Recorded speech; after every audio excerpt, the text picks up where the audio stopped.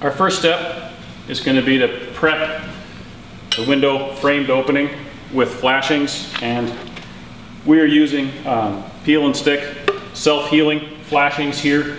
And the reason we're doing this is ultimately when we install our window, we're going to have numerous fastener penetrations going through everything into the framing. When we install our J-metal and our siding, there's a lot of potential holes all the way around this window opening, so a regular non-self-healing type tape is a worse choice if you're in rainy country where you pretty much expect water to get in. You guys are working with a 9-inch flex wrap. We only had 6-inch here in the lab, so my flex wrap won't extend in as far. I'm just going to double it up. The other thing is we didn't have 6-inch Tyvek straight flash, so we used Vicor Plus. In any case, it'll work just fine.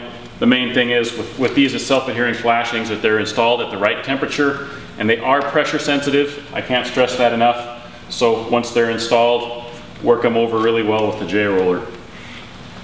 So step one, for clarification, I've drawn a line here at 2 inches for the side flashing and 2 inches for where the sill flashing should stop. It doesn't have to be a line. It's just as long as whoever's installing it knows where they need to keep their flashing on the outside edge.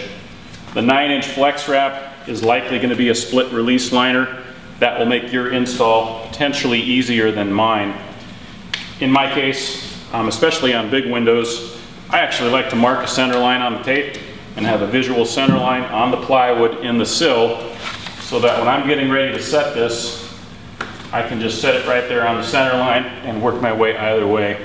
There's lots of ways to do this. This is just what I found works for me in this case. We'll peel this.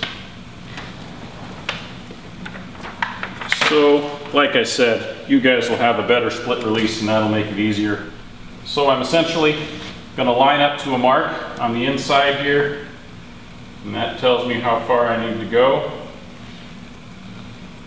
Try to get everything nice and parallel.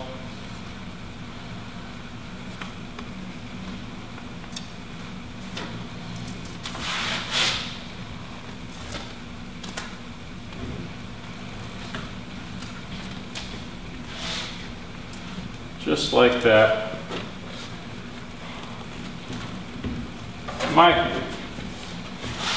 I like to pre-cut all my flashings ahead of time, so I don't have to think about it. It's all ready to go, especially if you've got a whole series of windows where the openings are the same size.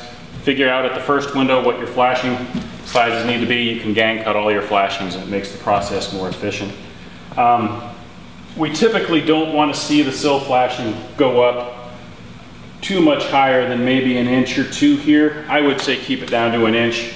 This is a one-off on this video, so obviously I cut it a little long. Ideally, we'd be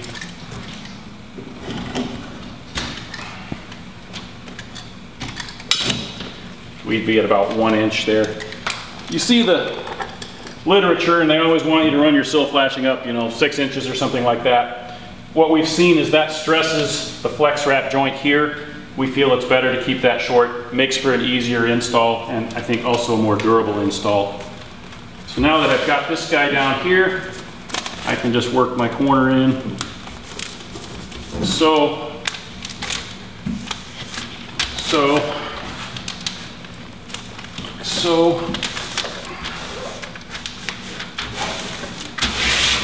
now we've got our sill. It's nice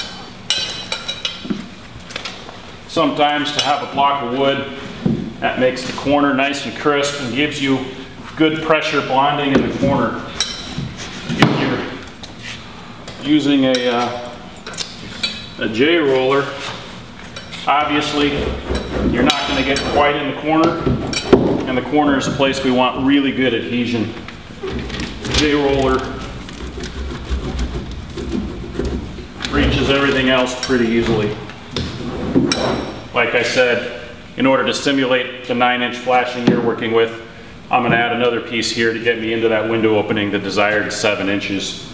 So we've got, just to cover it again, about 2 inches down and 7 inches in for that 9-inch flex wrap. Our next step is going to be the side flashings.